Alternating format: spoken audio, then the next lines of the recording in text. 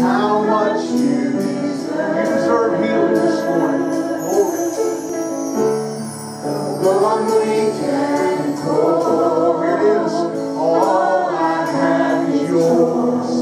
Every single breath. Can we sing that again? Let's go through that again. King of endless worth, no one could express how much you deserve. Glory, glory. The one we can pour, all I have is yours, every single breath. I'll bring you more than a song, for a song in itself is not what you have required. You search much deeper within, through the way things are been. You're looking into my heart. I'm coming back to my heart of worship, and it's all about you, all about you, Jesus. I'm sorry, Lord, for the things I've made, when it's all about you, all about you,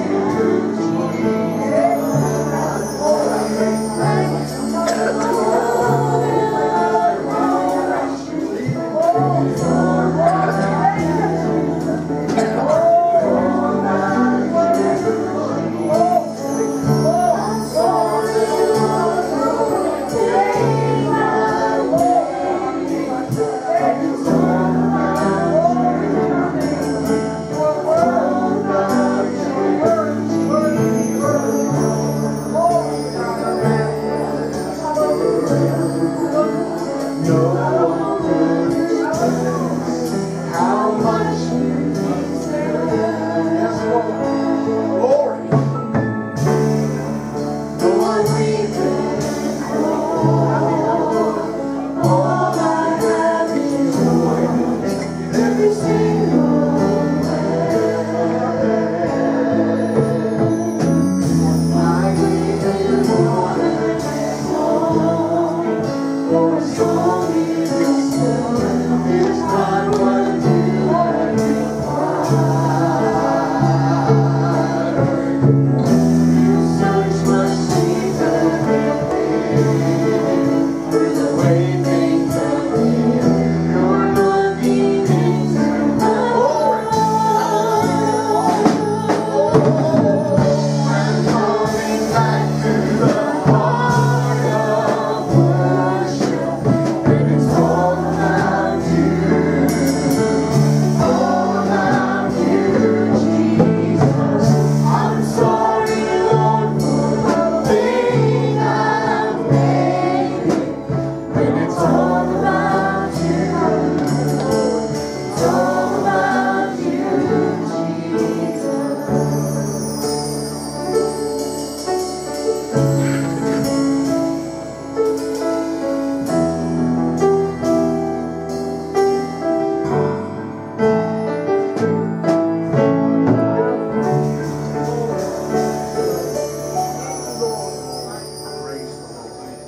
Praise the Lord. Praise the Lord. Hallelujah. Coming back to the heart of worship. Glory. Praise God. Thank you, Glory. Jesus. Hallelujah. Thank you, Lord. Glory. Praise the Lord. You may be Hallelujah. seated this Glory. morning. Glory. Thank you.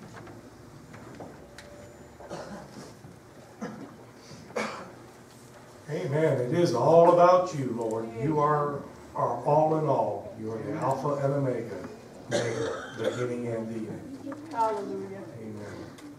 At this time, we'll continue worshiping with our morning tithes and offerings.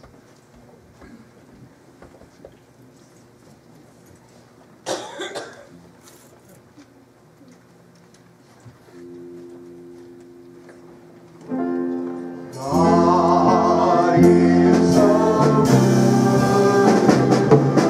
God is so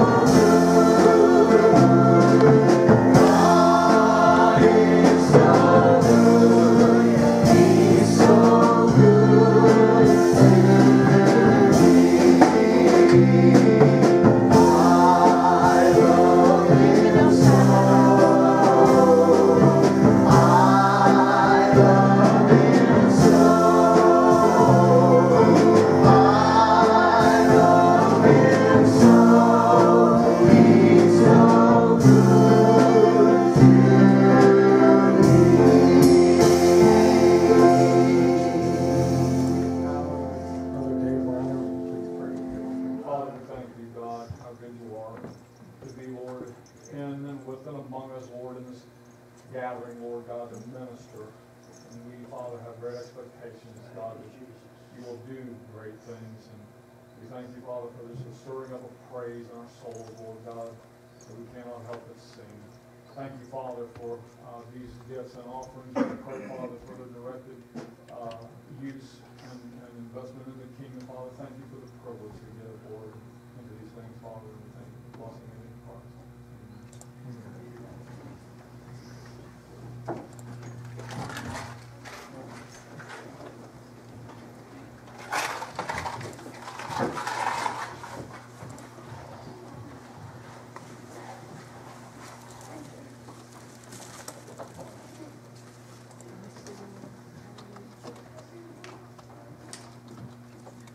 Thank you so much for your giving,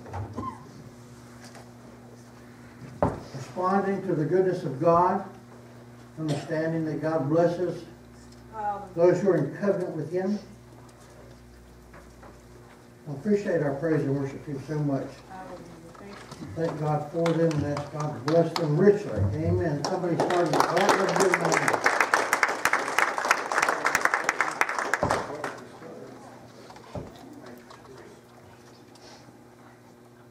There's one little orange thing down there.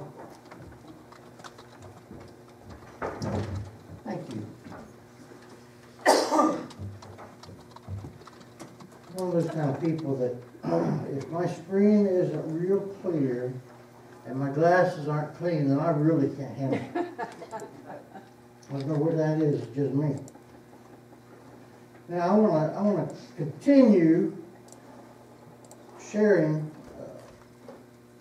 I think, the word that God has given to me concerning our recognition. How would we see Jesus? How would we look upon Him? You know, when we start talking about sight, there's different kinds of thought about that. Now, if you say, do you recognize someone or do you see someone, they would think of that in a physical way, you know, without even realizing it. And in fact, what we see physically has such a great impact on us that all you have, you don't think except for in pictures. As you hear words, you begin to think. And you know how those words are defined to you is going to be dependent upon your life, upon what you've known. You know, like I say the word dog, and everybody's thinking about some dog they know or knew. And I could say, well, what about a big yellow dog? Oh yeah, I've seen those big labs. Yeah. You start thinking about where you've seen one of them. Well, how about if I say a dog with 3 legs? I can imagine that. Kind of strange. See, in other words, we just think in pictures, and that's how our thought goes. So there's that physical point of recognition, and that's good. You know, it has a lot to do with how we understand things. But then there's another way. When we start talking about spiritual things, we talk about what the Lord wants to do in our lives. There's a certain amount of what we would call the soul.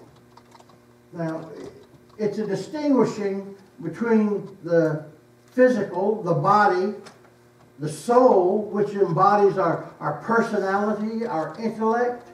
A lot of different things influence who we are as souls. But spirit, the Lord is a spirit. We are created in the image of God, and God is a spirit.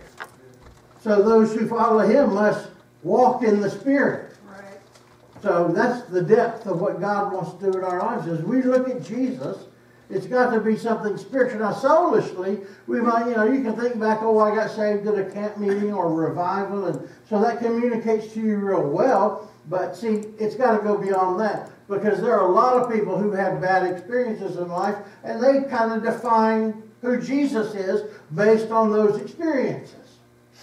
And that's not the right way. It isn't just how you have experienced the Lord emotionally, because no matter how you and I feel, God does not change. Right. The Lord is the same yesterday, today, and forever. Right. And so, you might feel different things as you reflect upon who Jesus is, your sense of who He is in your life.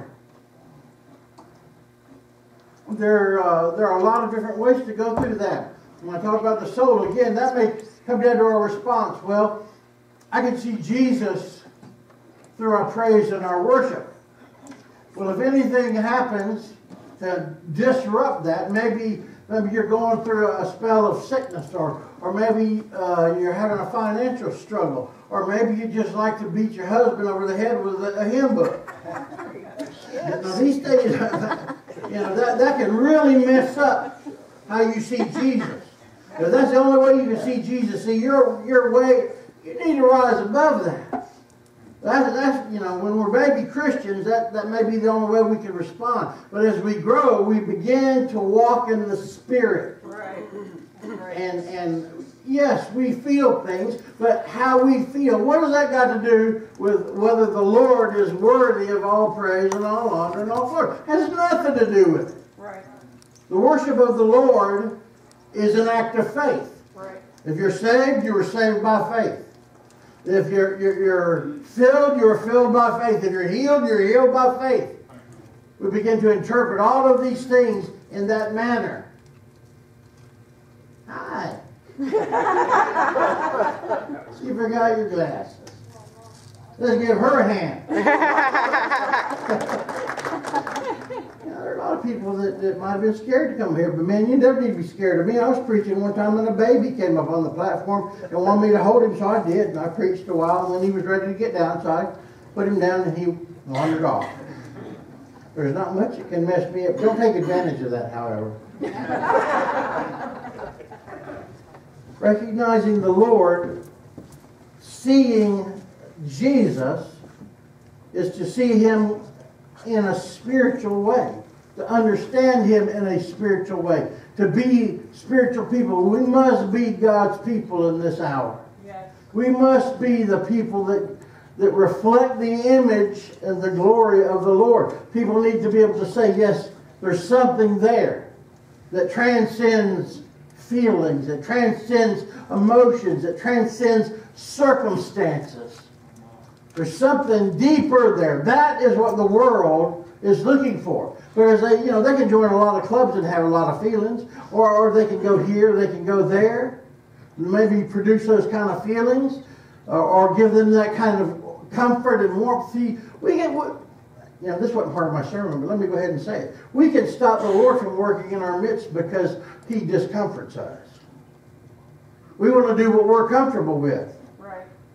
Well, I don't understand why it's got to change. It's got to change because God's moving forward. He's not moving backwards. Right.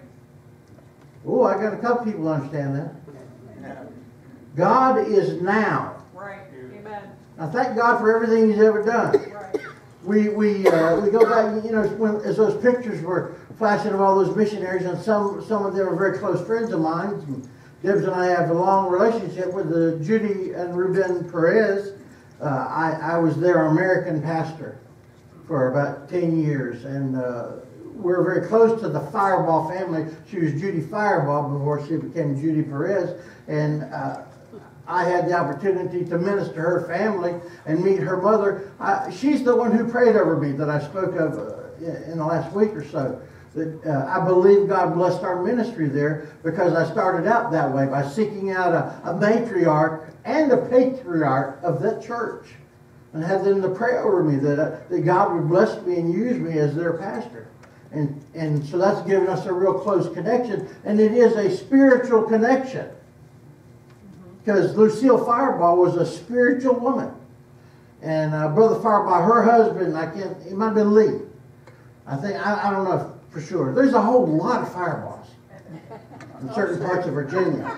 It's hard to keep all them Fireballs straight. I know one thing though, I've never been a bad one. So maybe you're connected to them. That makes you feel real good this morning. It's not about your feelings. Right. It's about Jesus. Yes. Amen. It's about Jesus. Amen. Lord, we just thank you that we can look upon you today. And it is a sight that transcends what we see with our eyes, Lord. We know Thomas had that kind of a mindset. How do I know? I don't know if I believe this or not. I'm not sure you're really Jesus.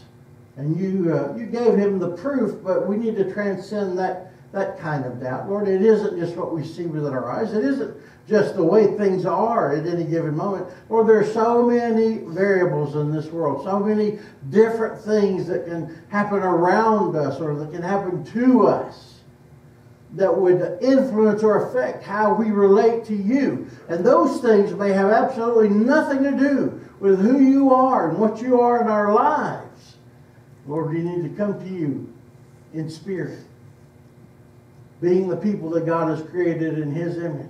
And this is the point of contact, Lord, when we first come to you by faith, wherever it was and whenever it was, that you began to work in our lives. It is about you, and it is about the Spirit of the Lord working in our lives.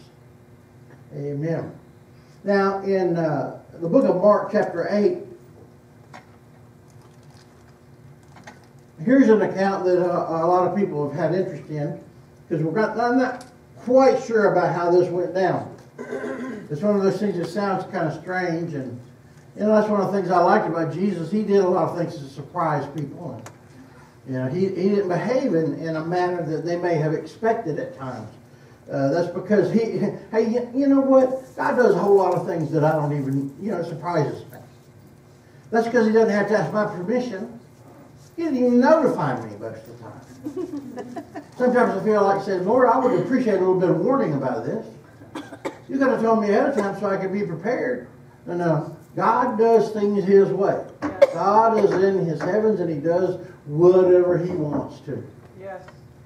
So it's not, don't put God in a box. Don't put the Lord's workings in a box. But instead have an openness of heart to understand God is going to do things as we allow him to. I'm just following your train of thought here. Now I didn't personally ever get to see this woman, but she some of my family members thought very highly of her, and she was an evangelist back when I first became a Christian, still living then. Not Amy Semple McPherson, but Catherine Kuhlman. And I read her book about her life, and very remarkable person. But I liked her phrase over and over again. She'd say, "Let go and let God." A lot of us can't let God because we're still hanging on. Right. So that's when we get into the soul. The soul will hang on, but the spirit will let go. There's trust there in letting go. I think, well, we should take and give to the Lord, and then we've got open hands. You can't receive if your hands are not open.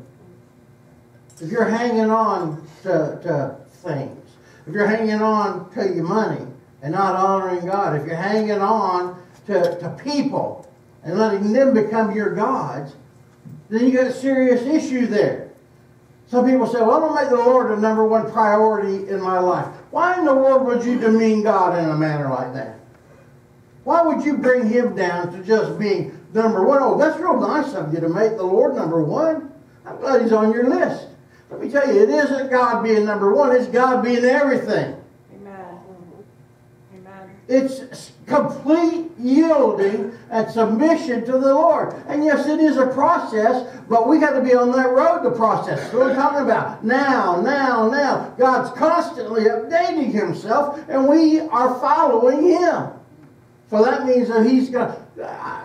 I say this, sometimes people don't quite get it, and it might even make them mad a little bit. I say, this is what God does. How I know God has shown up is I start getting uncomfortable. Oh, God just came in the room, and I'm immediately like, it's lunchtime now, isn't it? We should close this service right now. That's when I know God has shown up. Or I want to stay away from wherever the praying's going on. Because that's a spiritual connection. And it makes us uncomfortable. Let me tell you, this is how God is going to work in your life. He will make you uncomfortable.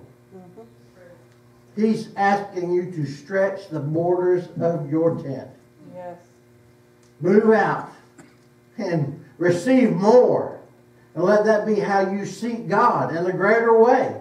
And whatever you you can give to God, you give it to Him. That's a silly question. Can I still do this and be a Christian? Right. You know, and in the over 30 years I've been in the ministry, I've been asked that a lot of times. For a lot of different things. Some of them big, some of them small. Can I do this and be a Christian? And they want me as a pastor to either validate them or invalidate them, in which case they probably want to fire me. A lot of people are button pushers. You know, they go around until they hear what they want to hear. Right. So people will say to me, can I do this? I said, what a silly question. You already know the answer to that question, Right. don't you? Right. I said, why don't you just do what God's telling you to do? Right. Where's your peace? Where's your walk with God? Let the answer come there. If you haven't looked into the Word, if you haven't sought the heart of God, if you're not walking in His character and His temperament, then you need to do those things, and then you don't have to ask that question. Because I've never found any reason in the years that I've known the Lord to restrain from giving Him anything. Giving Him my life and my heart. He is, as we say, our all in all. Sometimes I like to use it's all in and all. I'm going to take that I out, and then it says, God is all in all.